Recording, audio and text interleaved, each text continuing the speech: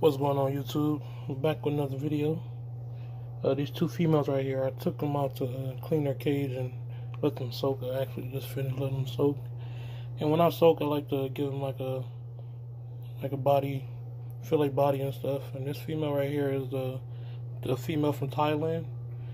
She bred to my red monster male, the male that passed away.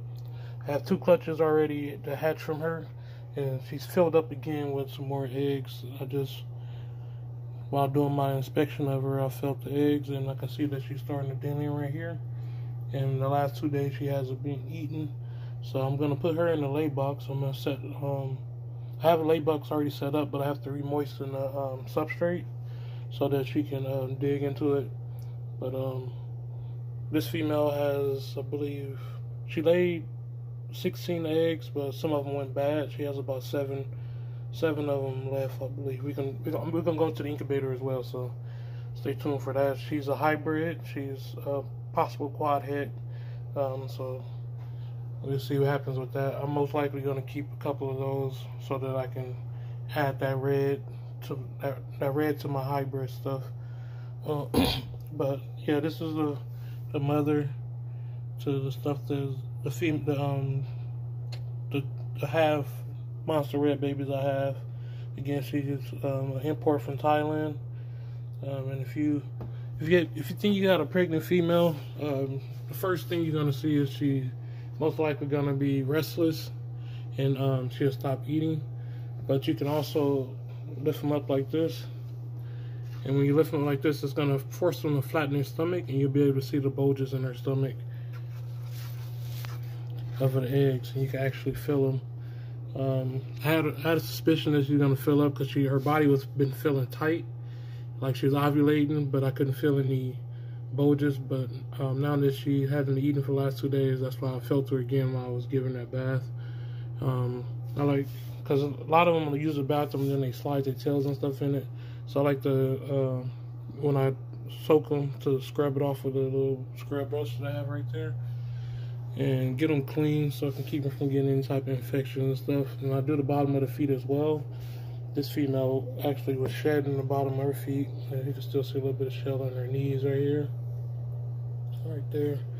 Her whole back shed. So hopefully she give me some more clutches, because she only got I believe 7 eggs. We're gonna double check when we go in the incubator. But yeah, we're gonna get the incubator set up. Not the incubator, but the lay box set up for this girl. Get her in there, and hopefully we get a good clutch from her. This will be her 3rd clutch. I do got to give you guys an update on that 2nd clutch from her, and I do have I think 3 left on the website from her, from the 1st clutch. So if you guys want some already crossed out monster reds, when I say crossed out, I mean because when you get stuff from overseas, you're gonna want to outcross it to other stuff that just hasn't been in the same gene pool for a while. So you want to cross it out to something else, and hopefully you get good results from that cross. I did this cross because I'm pretty sure that no one else was gonna do it in the U.S. So I wanted to produce. I always breed for myself first, and then whatever I don't need goes to whoever wants to buy it. Similar genetics, but I get exactly what I want first. I don't have to pay for it, and I ensure that I know what's going into my animal. So yeah, I'm gonna get her set up, but let's go check her clutch, and I believe it's 7. Get these. I'm gonna put them up first, and then we can go check them. All right, guys. So here's my lay box. Just a Starlight Ultra 25-gallon tub, or 95 liters.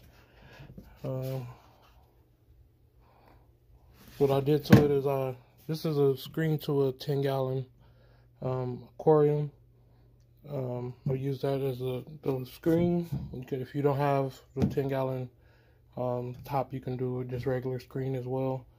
But what I did is I cut a hole in the top of the tub, and then put the screen right above it. So you want to measure it out so you have enough space to screw it in.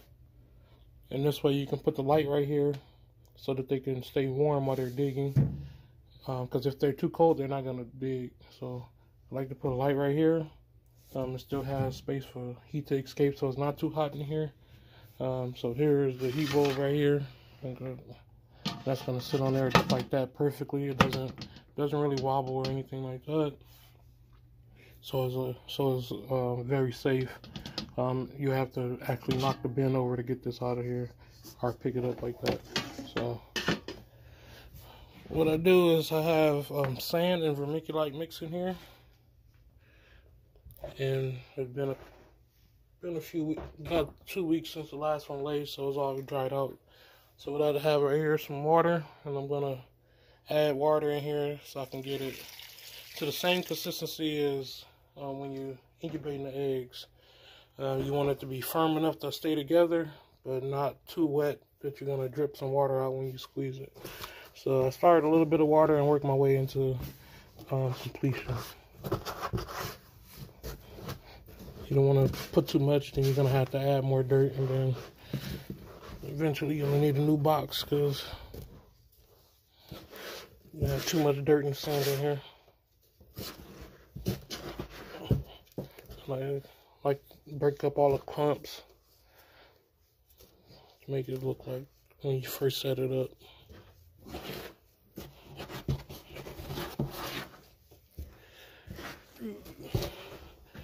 Like I said, you don't want to add too much water because you're going to have to add more substrate. And if you're out of substrate, then you're just going to be out of luck, especially if it's at nighttime and stuff is closed down. So start with a little bit and work your way into your desired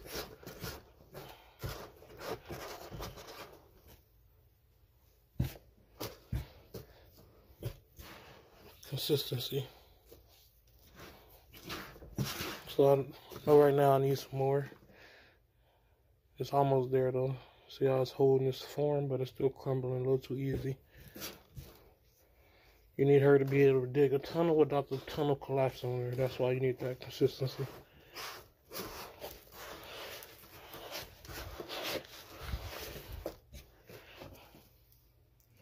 I'm gonna pour the rest of this in here because there's only a little bit left. And that should be enough.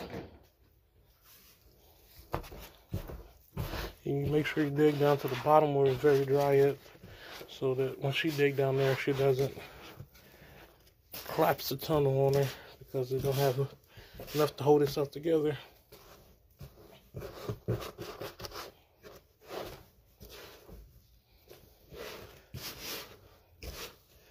See, it's starting to clump up by itself now.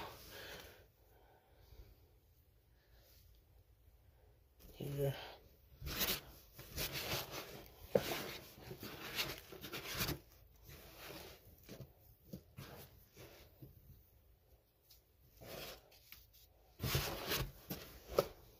And then once you get it to the consistency you want to pack it. I like to do mine at like an angle. So say it'd be making nothing over here, like it pull all the dirt to one side and make like a hill. And then you pat the hill down so that it's firm.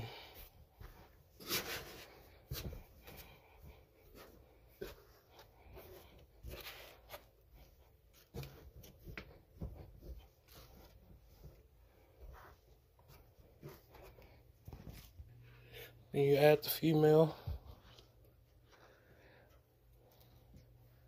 I'm gonna put the lid back on here.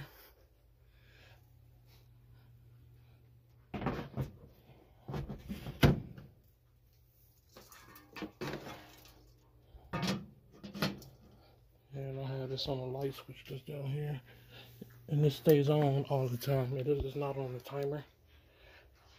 I cut it off as I feel need, and if she take a couple days, you want to take her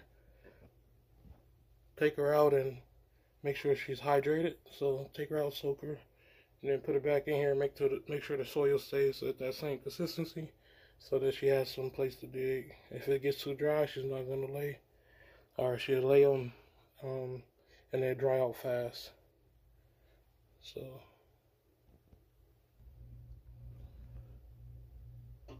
So it may take her a couple of days. She just stopped eating. Sometimes they get in there and start digging right away, and sometimes it takes them a couple of days to get everything move down to the oviducts and start going into labor. Sometimes it's like right away. But she did stop eating, so it should be very soon. I wouldn't be surprised if she laying through the night. But yeah, let's get into those eggs and see how many of those hybrid ones are still viable.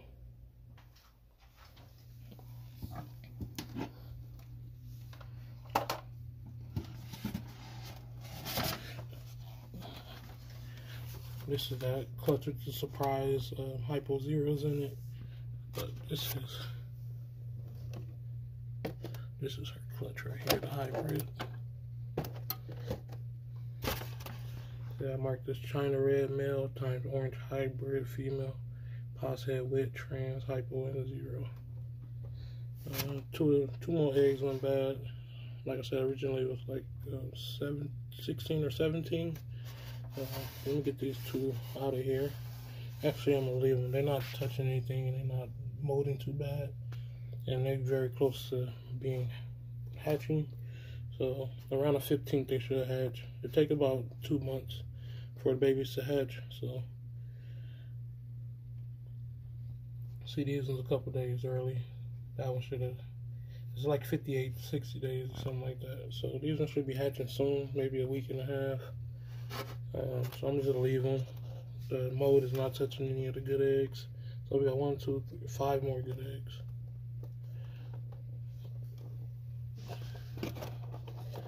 I'm waiting to see how those turn out, and also this clutch right here, which is the hypo red pos head trans bred to a leatherback whiplet that's head hypo, pos head trans and 0. So we won't know anything about the trans and 0 on that because the male is only possible head trans, unless something happens like with this clutch and there's some heads in there that we don't know about. But according to what we know for facts, we shouldn't get any trans or any whiplets or 0s from that clutch, but we should get hypos, and they should be nice and red. The female has a good amount of color for a whiplet. It wasn't from a very colored up line, but here's the picture of that pairing. For this one right here is the hypo whiplet and the whiplet head hypo and a hypo red male. I think I showed them on the previous video, on a video prior, but that was a picture of them. So yeah, guys, I'm going to end the video here. Finish cleaning up here, get home, get ready for tomorrow. So, and if you guys don't know what a monster red is, the male that I bred to her did pass away, but I have his sister. I'm gonna show her real fast before I end the video. Alright guys, this is his sister. He was slightly darker in the head area, but she's pretty close to what he was. So just imagine this being a male bred to this female.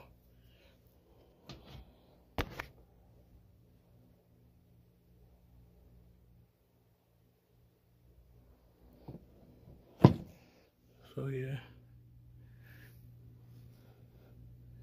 Monster red, bred to Thailand, import. We'll get her back in her cage.